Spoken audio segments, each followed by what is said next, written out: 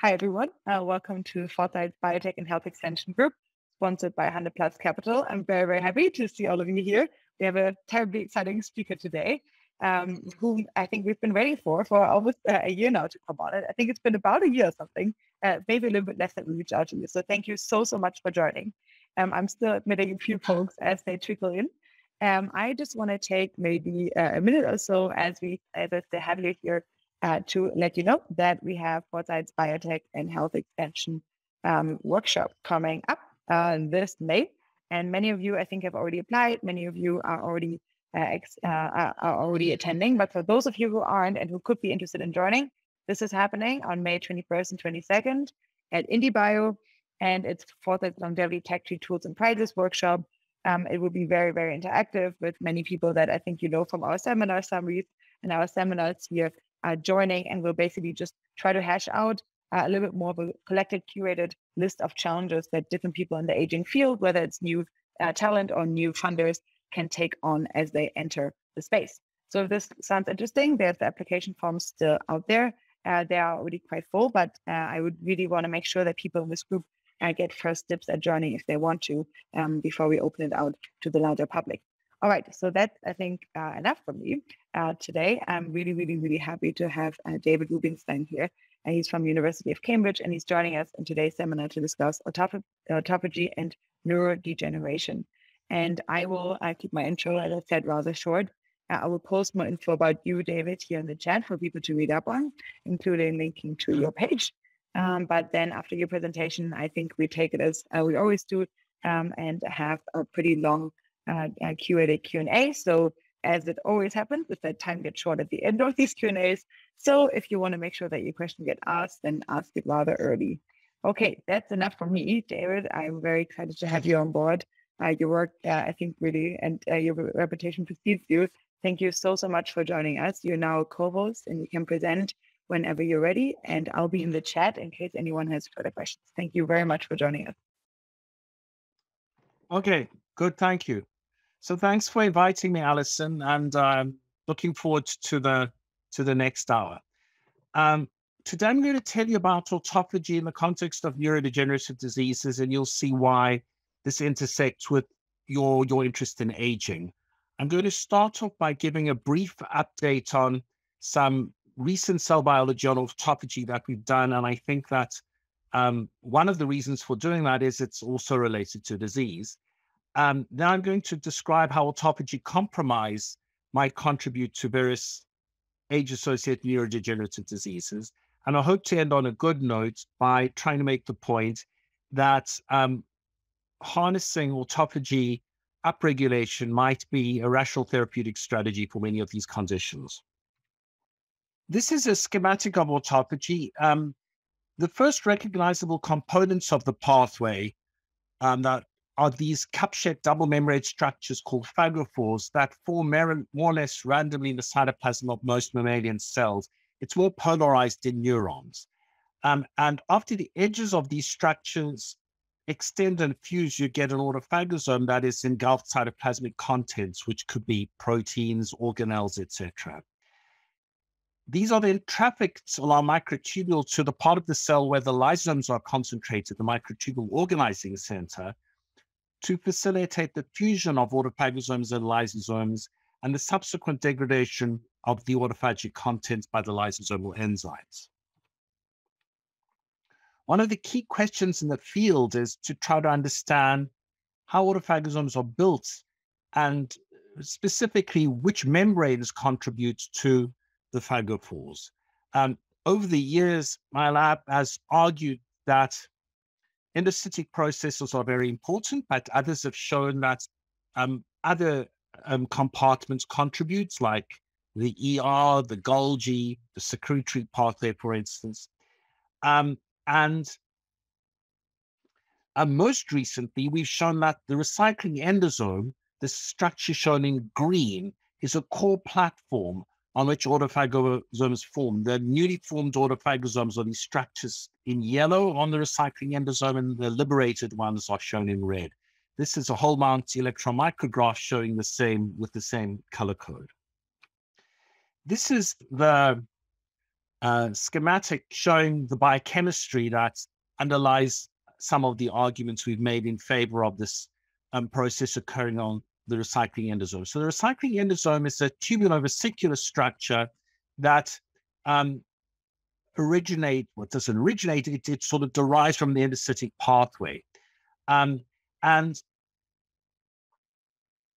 the defining event in autophagosome biogenesis is the conjugation of this ubiquitin-like protein called LC3 to phosphatidylethylamine on the nascent autophagosome membrane. The sites of conjugation are determined by a ligase complex containing proteins including ATG16L1, and the localization of this complex is determined in turn by its interactions with another protein called WPI2. So WPI2 localization determines where LC3 is going to be deposited on membranes. And the WPI2 localization we found was determined by what is considered a coincidence detection. So it's an interaction with two different components. The one component is this lipid phosphatidylinositol 3-phosphate, and the other component is RAB11A, which is a marker protein for the recycling endosome. So that explains why the recycling endosome ends up being the membranes on which this core event in autophagy occurs. After this happens, you need to generate changes in this tubulovesicular structure and ultimately scission of the nascent autophagosome from the recycling endosome compartment. So a key question is, what does that? And we found that Dynamine 2 binds to LC3 in this compartment, and Dynamine 2 actually enables the scission and release of the autophagosomes from this compartment. And it's interesting that a mutation in Dynamine 2 that gives you a muscle disease called citronucleomyopathy results in compromise of this particular step. The reason we've worked a lot on trying to understand the basics of autophagy is that my lab has been interested for many decades now in late onset neurodegenerative diseases. And all of these conditions shown in the slide manifest with the accumulation of toxic proteins in the cell, and they form aggregates. And I tend to liken this to a situation where rubbish is not collected in certain European cities. And you can see that this mound of trash is not good for the city. It's causing traffic havoc, but it's also probably the home to rather deleterious fauna and flora. So in that sense, over the last 2-3 decades, my lab has been very interested to see if we can find ways of enhancing the removal of the mutant proteins or the misfolded proteins that contribute to these aggregates in these various diseases relative to the wild type counterparts. And in the early years of the century, found that autophagy was important for the clearance of many of the proteins in the previous slide. It's important for the polyglutamine expanded proteins that give you Huntington's disease and certain spinocerebellar ataxia. It's important for tau, which in its wild type form contributes to Alzheimer's disease, and point mutations give you frontotemporal dementia, and alpha-synuclein, which is the culprit causing many forms of Parkinson's disease. We found that if we slowed the formation of autophagosomes or the fusion of the autophagosomes with lysosomes, we impeded the clearance of the aggregate precursors, and in doing so, we increased the accumulation of both soluble and aggregated species of these proteins, and thereby enhanced their toxicity, both in cell and a wide range of animal models, from Drosophila to zebrafish to mice. So one of the questions we've been interested in trying to understand is whether lesions that cause neurodegeneration are associated with impaired autophagy. And actually, the most common lesion and the most important lesion contributing to neurodegeneration is aging. And so recently, Sojin Park and Becca Frake in my lab have worked on this using an autophagy reporter mouse that we made, which allows us to assess the numbers of autophagosomes and the number of autolysosomes, which allows us to infer autophagic flux. And we measured them in the cortex of mice as their age. And you can see at 18 and 24 months, there's a significant decrease in autophagy in the brain compared to at younger ages. And by looking at expression profiles in the mice, as well as in aged normal humans, we searched for genes that might be able to account for this change. And the gene that we focused on was a gene called SORBS3, which encodes a protein called vinexin. And we found that its expression went up with age in both humans and mice. And we determined that this caused decreased autophagy by impeding YAP-TAZ signaling. And I'm happy to describe the molecular details of this in the question time if anybody's interested. So this is, one contributor that might account for this decrease in autophagy in mammalian ages, with mammalian age in the brain. We've also, like another number of other groups, been trying to understand whether mutations causing neurodegenerative diseases are associated with impaired autophagy. And this is a busy slide, but the point is that the slide illustrates a color code. So the situations in blue represent diseases that we worked on where there's a defect in the formation of autophagosomes. On the other hand, the red disease describes a situation where the autophagosomes are made properly, but they're not trafficked to the part of the cell where the lysosomes are concentrated. And the green diseases, exemplified by lysosome storage diseases, which are the most common neurodegenerative diseases in childhood, are situations where the lysosomes don't work properly, either causing defective autophagosome lysosome fusion or impaired degradation of the autophagic contents within the lysosome. So the bottom line from this slide is that different mutations causing neurodegenerative diseases can impact autophagy at different parts of its itinerary. I thought I'd tell you one or two quick stories to describe situations in a little bit more detail. So the polyglutamine diseases are 9 conditions that we know of, which are caused by very long polyglutamine tracts as the mutation in different neurodegenerative diseases. The most common is Huntington's disease, and the second most common is spinocerebellar ataxia.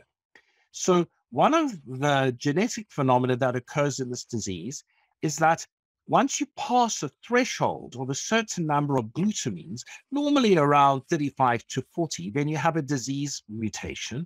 And there's a very similar threshold across all 9 diseases. I've just shown 5 of them to simplify the figure.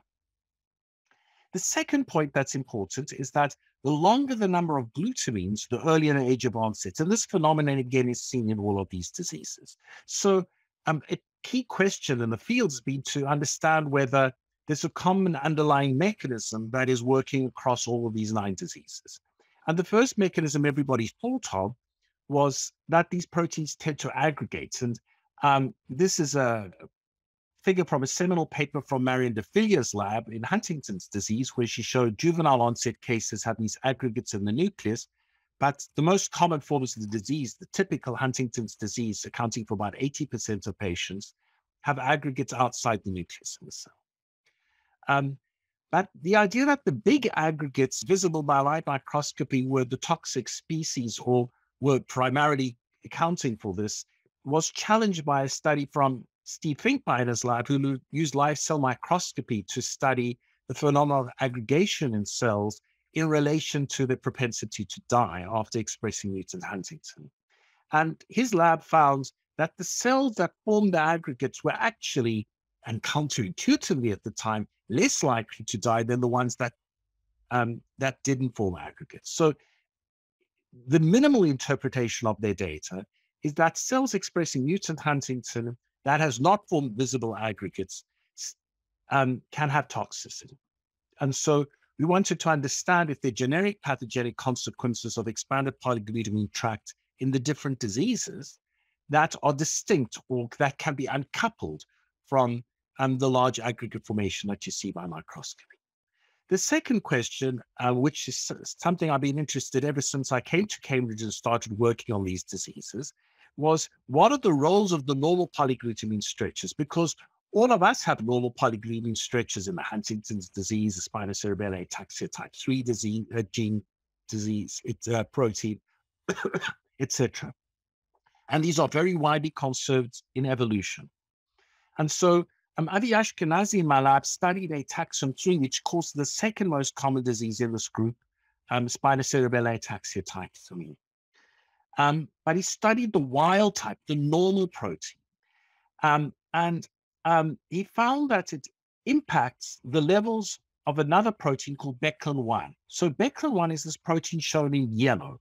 And Beclin-1 is part of a complex that I'll describe a little bit more later that generates the lipid phosphatidylinositol 3-phosphate that is important for autophagosome biogenesis. Beclin-1 can be ubiquitinated, and this would serve as a degradation signal through the proteasome, but it can be protected from degradation by ataxin-3, which is a deubiquitinase. So the ataxin-3 removes the degradation signal from Beclin-1 and enables Beclin-1 to have a longer half-life. So if you lose ataxin-3 function, you get more rapid Beclin-1 degradation and less autophagosome biogenesis. The ability of ataxin-3, of wild-type ataxin-3, to protect Beclin-1 from degradation is, as one might expect, mediated in part through the ability of these two proteins to bind to each other, besides the enzymatic functions of ataxin-3. And this binding is determined by the wild-type polyglutamine stretch in ataxin-3. If you delete it and do nothing else, the protein is effectively dead in cells with regards to protecting Beclin-1 from degradation. If you have a protein in the cell with a long polyglutamine stretch, for instance, mutant huntingtin, then the protein with the long polyglutamine stretch binds more tightly to Beclin than the wild-type ataxin-3 and competes it off. The consequence of that is the ataxin-3 can't protect Beclin-1 from degradation anymore, and there's less autophagosome biogenesis. So we thought that was the end of the story until Sandra Hill in the lab started working on a mutation in a gene called VCP, otherwise known as P97. And she was interested in this particular gene because a mutation in this gene gives you a form of tauopathy and dementia. So Sandra found that VCP intersected with the mechanism I've just described, because here is now Beclin as part of its complex that makes PI3P. The kinase in this complex, for what it's worth, is this protein VPS34. And what VCP does is it enables increased activity of this complex through two mechanisms. First, it binds both Beclin-1 and ataxin-3 and brings the two together. And so it, in fact, enhances the ability of ataxin-3 to deubiquitinate Beclin-1. But independently from this, VCP binds all the other members of the complex and brings the complex together more effectively, both in cells and in vitro. And so this tighter binding or more rapid binding of the complex itself increases its PI3 kinase activity and its ability to drive autophagy. So here you've got a situation where both in the polyglutamine diseases, and this is a scenario we saw across a range of polyglutamine diseases, not only Huntington's disease, you've got a defect in Beclin-1 stability. You have the same type of problem with decreased PI3P production and decreased Beclin-1 stability when you've got this VCP mutation.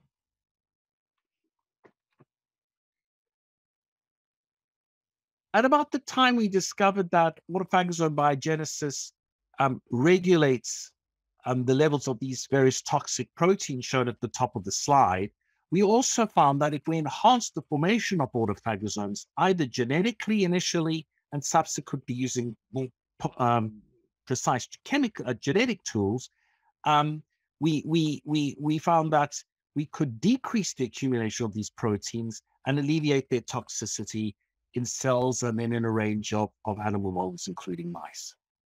And because of that, we've undertaken a number of chemical screens and more targeted approaches to identify autophagy regulators. A lot of the work is focused on regulators that act independently of the mammalian target of rapamycin, mTOR. And in that sense, we've discovered new pathways regulating autophagy.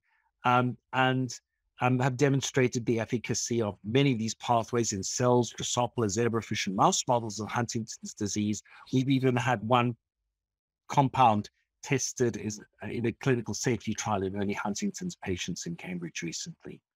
I want to focus on one hit that we progressed, and it's the hit I'm most excited about at the moment. This came from a study initially published by Andrew Williams in the lab, now a long time ago, where she profiled a library of drugs that had been used for other purposes. It's a so-called repurposing screen to see if any of these drugs used for other purposes also induced autophagy. And she found that verapamil induced autophagy. Verapamil is a voltage-gated calcium channel blocker, an L-type calcium channel blocker. And we showed that the target of verapamil was the L-type calcium channel using a range of pharmacological strategies. But we were rather disappointed when we worked out that verapamil doesn't cross the blood-brain barrier.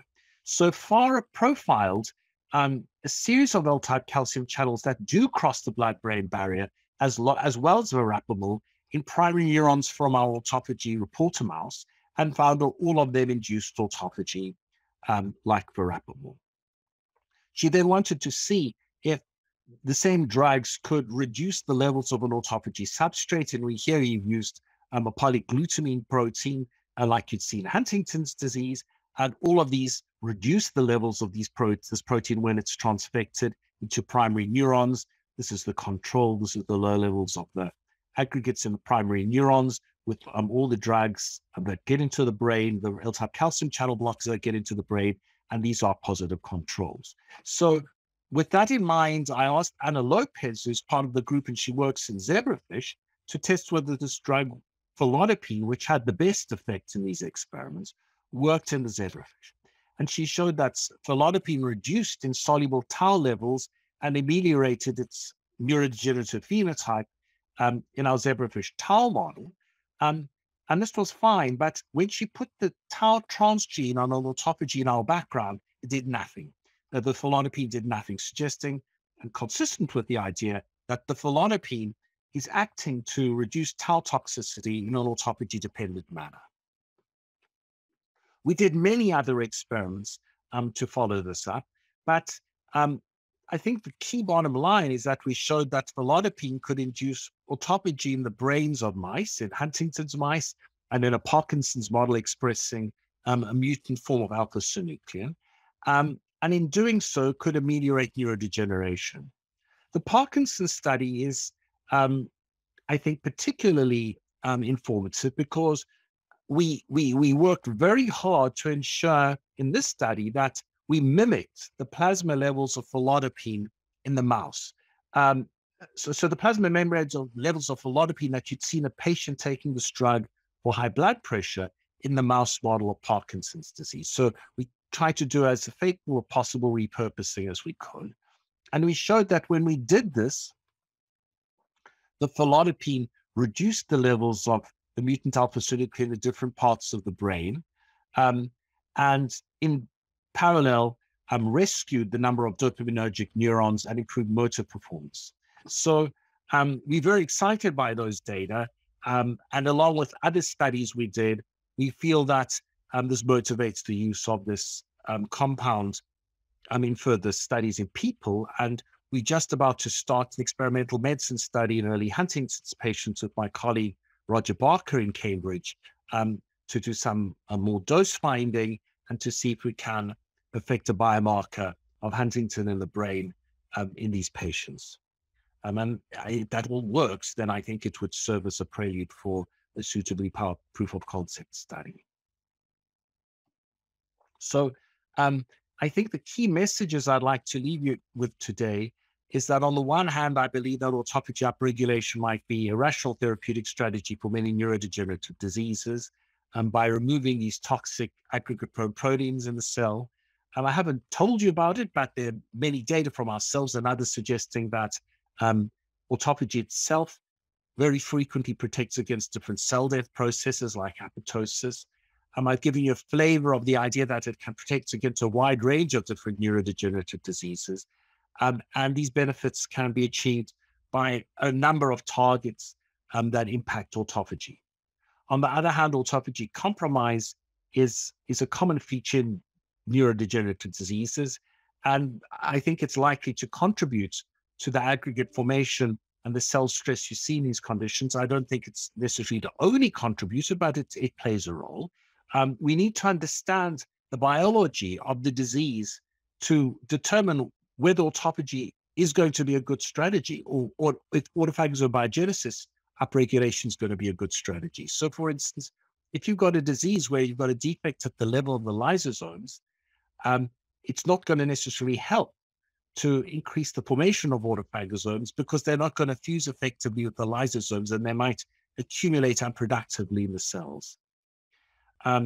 Furthermore, understanding the specific disease biology might inform the best targets to drug. And again, I'm happy to describe an exemplar of that in the question time. Finally, I've given you a bit of a whirlwind tour about its work that's been done over many years from our lab. I've had great collaborators over the years, and of course, the work wouldn't have been possible without the funding that we've had. So, and thank you very much for your interest. Wonderful, fantastic. That was really quite a walk in the park, and thank you so much for touching base on so many individual examples. Wonderful. We already have a few questions here in the chat. Thank you so much for this really great overview. I think if you're okay, we would jump to questions right away. Would that work for you? Yeah. Okay. Perhaps I'll stop sharing your screen just for now, and we may end up with the screen again in case you want to pinpoint to specific examples. But the first question is from John Ferber. Hi, David. Nice to meet you. Nice to meet you too. Yes, I've been very concerned about the accumulation of lipoplasmin with age, especially in non-dividing cells of neurons and cardiomyocytes.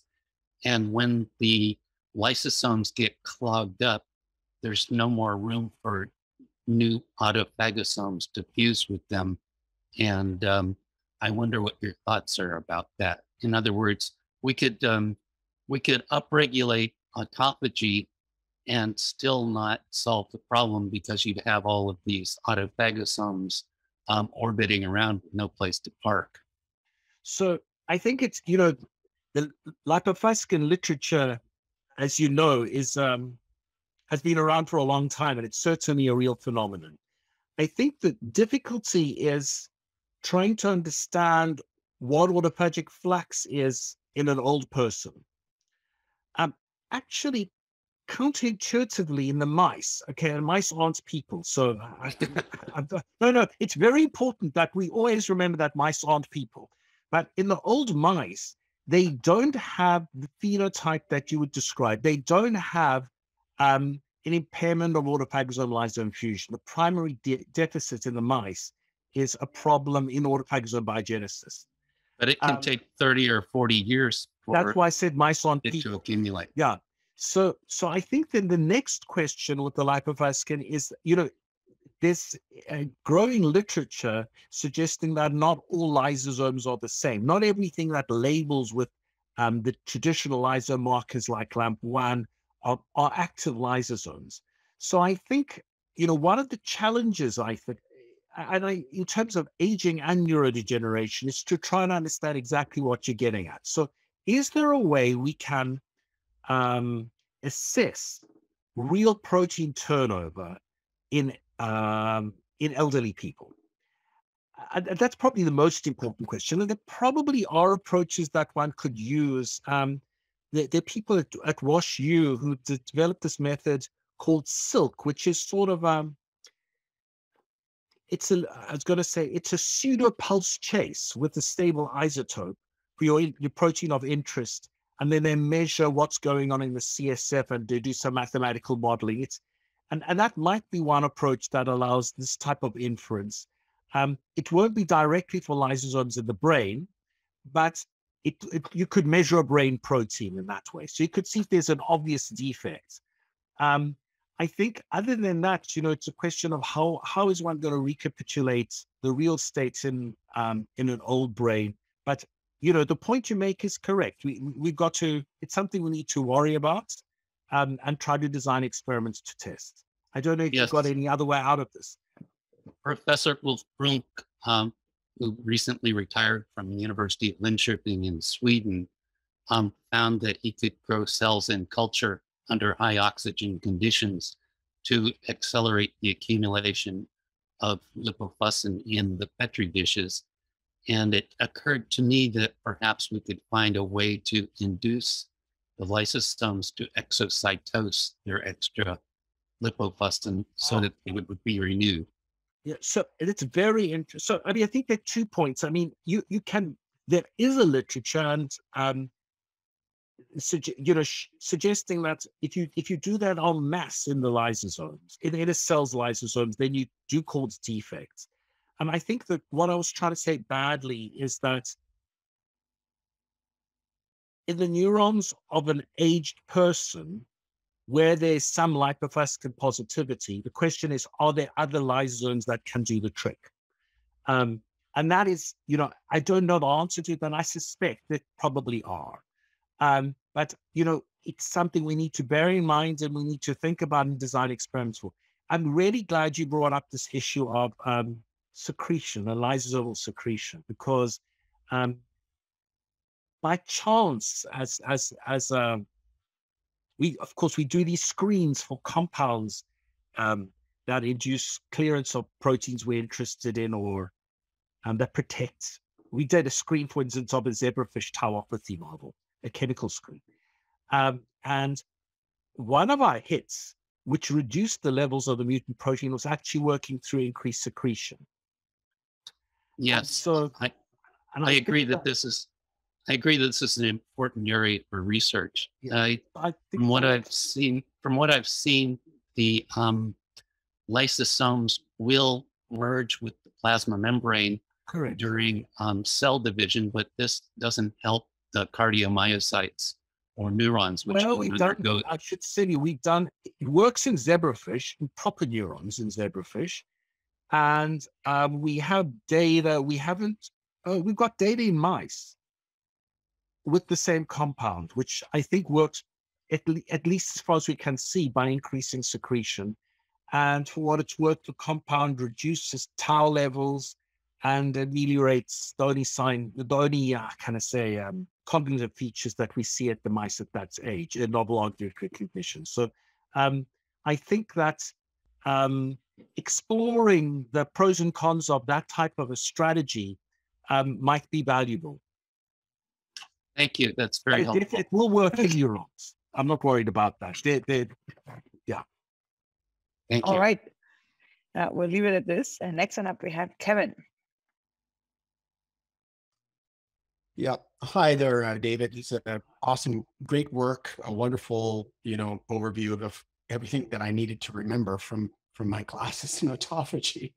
And now I always keep coming now back to the potential of feedback loops existing from degradation and the loss of energy and of the proton gradient in mitochondria sort of maybe might mimic or mirror the loss of the proton gradient in the acidification of the lysosome. And it just seems that maybe there's a lot of things going down or wrong at the same time as a result of the loss of energy early on in the accumulation or the generation of pathologies. Would you think that increasing, the potential for acidification or preventing the loss of acidification early would avoid some of these downstream consequences? I'm very glad you mentioned that. So my friend Randy Nixon has done very elegant work, and I think very important work on lysosomes in the context of Alzheimer's disease. And his data that are published and some that are going to come out to me, show very clearly that loss of lysosomal acidification and loss of lysosomal enzymatic function as a consequence, because the enzymes need the right pH to work, is likely to be an important driving force in Alzheimer's disease. I mean, I think you can't talk about aging without talking about Alzheimer's disease. And So in that context, certainly once the disease is established, one has the type of situation that John is talking about, where many of the lysosomes aren't working. Things might be different at different stages or different ages, but certainly in established Alzheimer's disease, Randy's data to me look very strong. Yeah. And so in fact, I saw him 2 weeks ago, and we had a long chat because I think we both agreed with what you were saying, that we need to think quite hard about either normalizing lysomal acidification or see if there are ways we can enhance lysomal enzyme function. Early. Take out the garbage early. Yeah. So I think that's it's certainly a domain that I'm going to start thinking about a lot harder. Well, I'll be looking forward to watching the space there, because I have a feeling that it's a lot easier to enhance this acidification than we think, and that it's not just in your neurons. It's obviously, everything. You need lysosomes in all of your cells. So you're only noticing when things start going wrong because you are cognitively aware of the loss of brain function a lot more than you are in the wrinkles on your face and the loss of muscle function, et cetera. But thank you for that. It's a very important topic. Yeah. Great. That's a food for thought. Next one, we have Aaron. Hey, yeah. So I was just going to ask, what age-related changes are at the root of autophagy degradation? I think you mentioned earlier something about YAPTAZ. I didn't quite understand that. And then is it just genetic mutations over time, or is it other things they're at the root cause of, like? Oh, I think you're asking a question I can't answer. So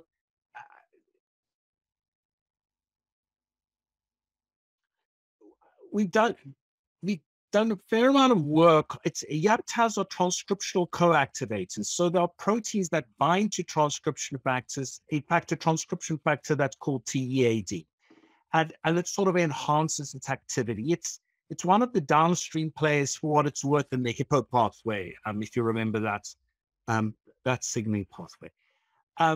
The YAPTAZ signaling, the only information that I am aware of, that I understand, is that the levels of this protein that negatively impacts that pathway, so that the levels of the transcript in the protein go up with age in mice and people.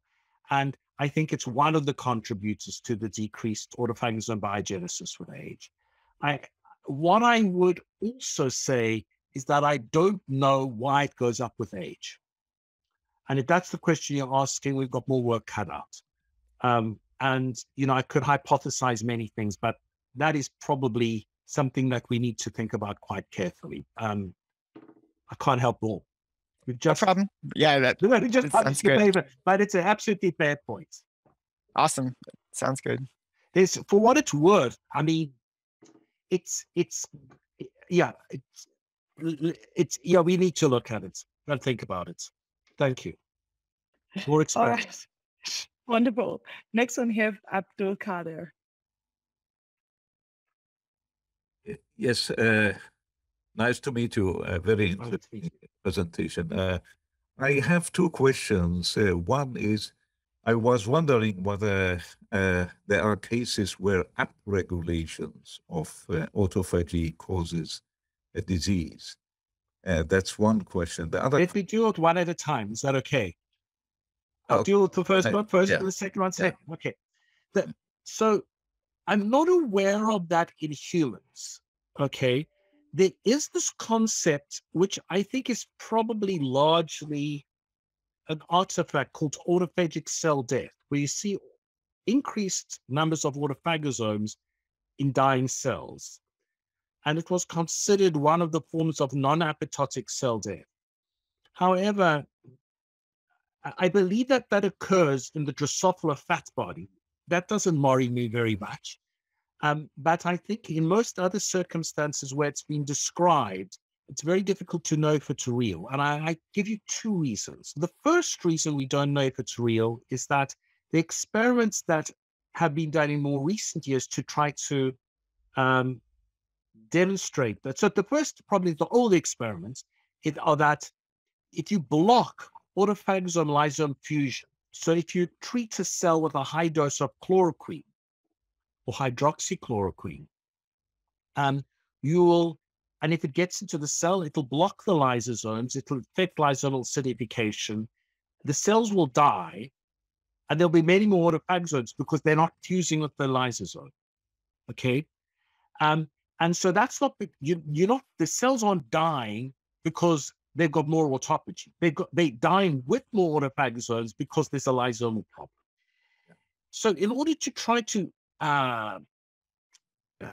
disentangle that problem, what people have done is they've done the experiment where they expose cells to a perturbant, which are either wild type cells or autophagy null cells. And then they say, well, the cell death's not occurring in the autophagy null cells, so this is autophagic cell death. And I think that is, again, trivializing the problem. The analogy I always make, what that shows is that the cell death is dependent on the cells being able to perform some autophagy. But it doesn't mean anything more than that, or it doesn't necessarily mean anything more than that. And the analogy I use for everybody is you need ATP to undergo apoptosis. Would anybody say that, ATP is causing apoptosis? Never. So those are the reasons why I'm rather speculative about most reports of so-called autophagic cell death. You can make transgenic animals, C. elegans, Drosophila mice, that have constitutively hyperactive autophagy, and they generally live longer and they're happy and protect against most diseases. There are one or two situations where there's slightly increased susceptibility, but overall they're better off and they have less cancer risk and less neurodegeneration risk. So that's the first question.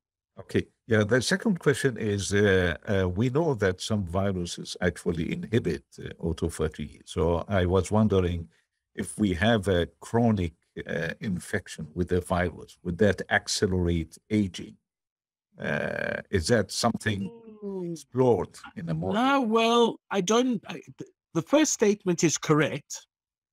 In fact, our favorite virus of the time is supposed to affect autophagy somewhat. The question is whether if you had well,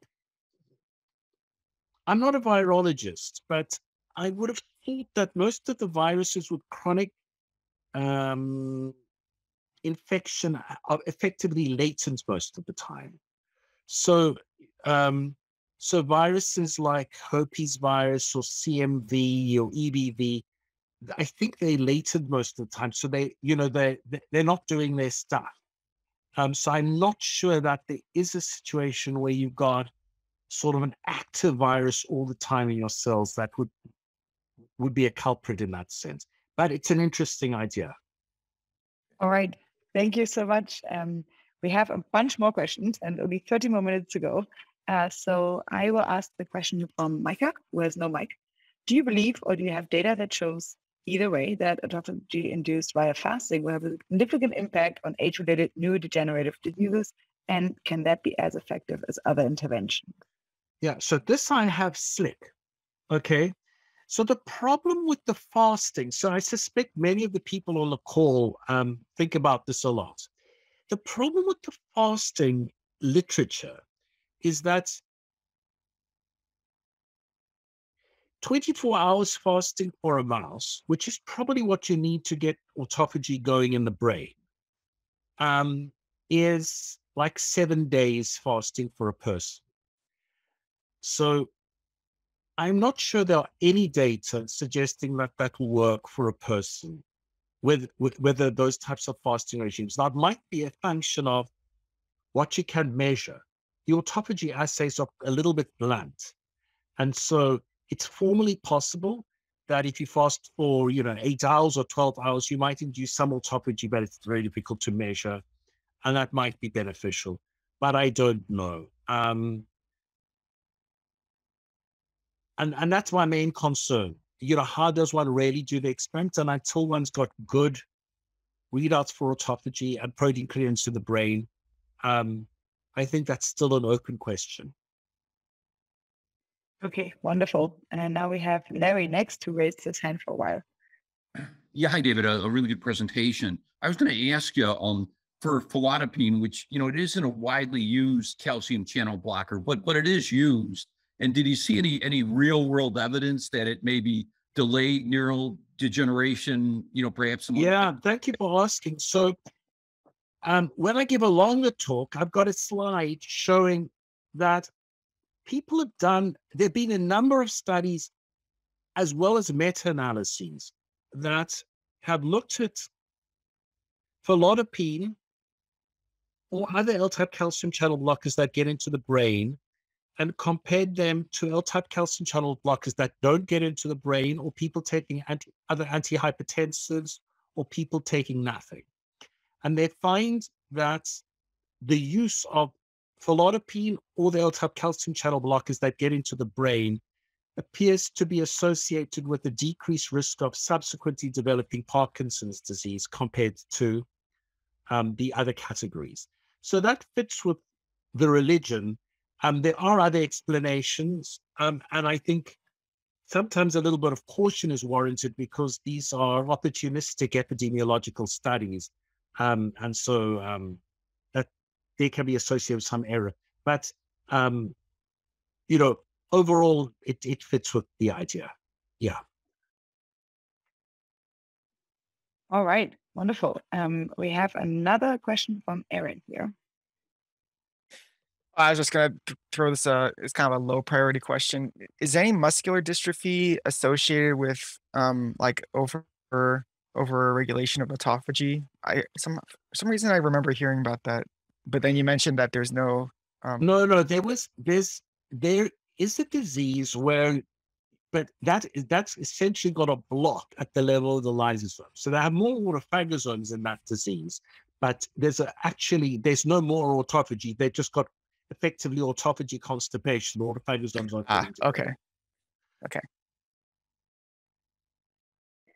All right, wonderful. I think those are all the questions that we have from the group. I can't let you go, though, without asking the few template standard questions, which is one of them. One I think that's really most important if people are getting really, really excited about your research now and about your work. What is the number one thing in which they can really help support your work and your research going forward? Well, I think I alluded to this problem earlier. I think that a big challenge is to see if we can find ways of measuring or inferring indirectly autophagy in the brains of people. I mean, ultimately, I think we're all more interested in our brains than anything else. And as some John say, or Kevin said, he's more worried about his brains than his wrinkles. So I think that's absolutely correct. And so we need to see if we can develop methods for that. And that will be very important for the whole field.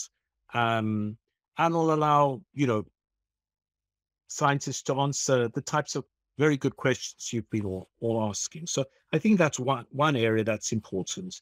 That's the most immediate translational question. The other types of things we're interested in are really getting a better understanding of what autophagy really does in cells, because a lot of the work that's been done has been done sort of one target at a time. And so, we're trying to develop strategies for that. What else is important? And we just need to understand more about the biology and the signals so that we can understand how it relates to disease. It's very interesting. The more we've done on the biology, the more clues we've got about its roles in various diseases. And also to develop new strategies for autophagy upregulation. I think, with all therapeutic discovery, you never know what's going to work in people at the end. So you need a repertoire of options.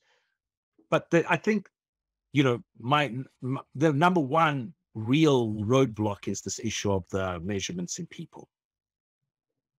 Okay, I think Kevin has a follow-up here.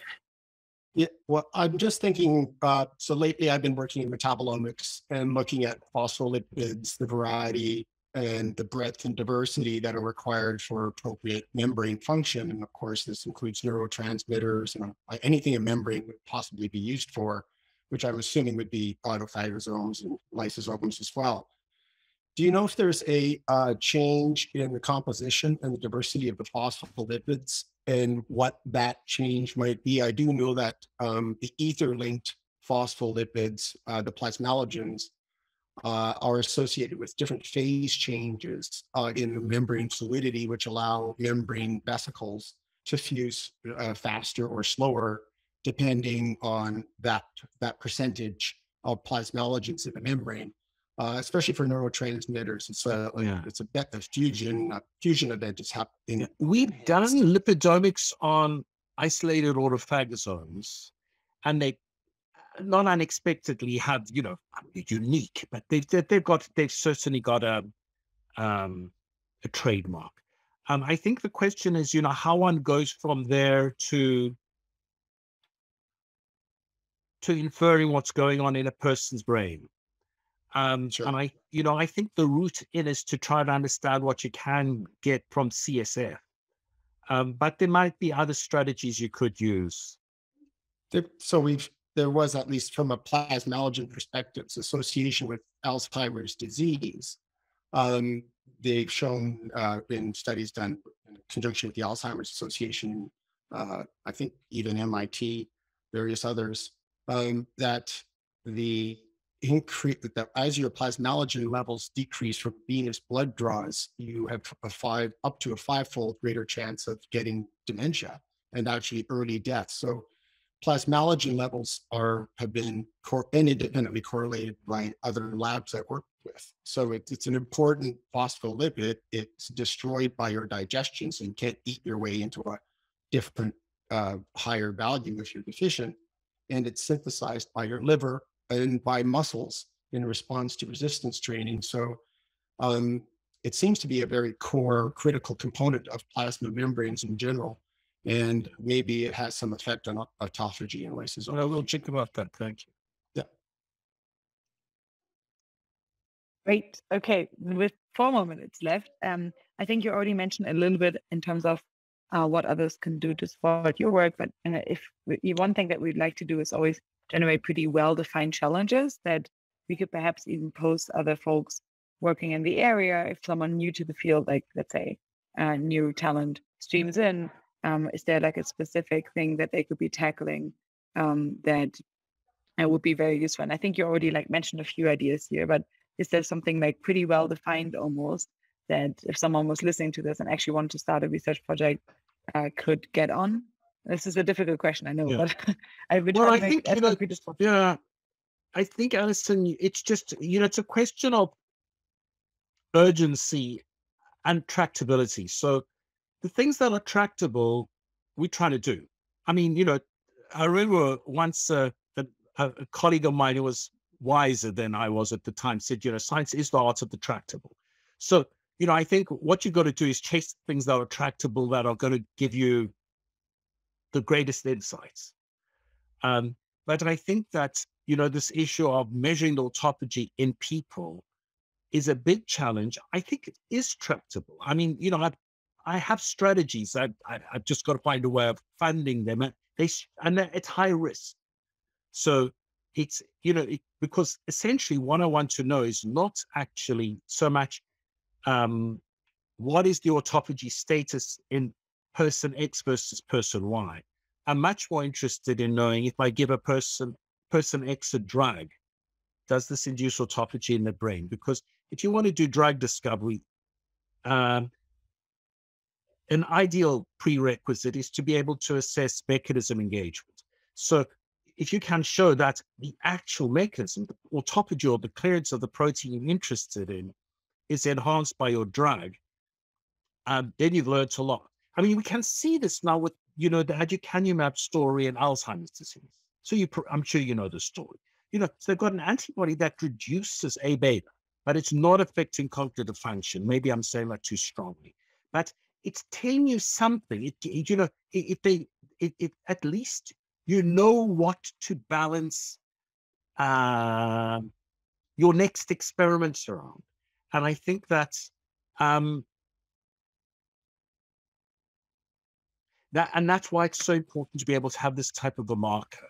I think, PET ligands are improving for many of the proteins I'm interested in.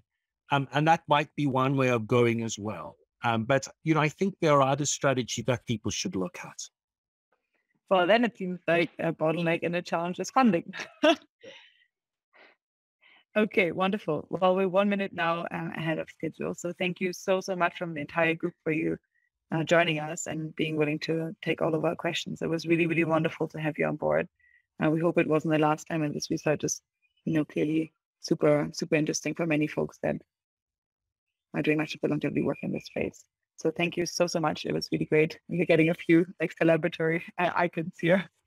And yeah, I hope it wasn't the last time that we see you. Thank you very, very much. Thank you very much for inviting me. Cheers, Alison.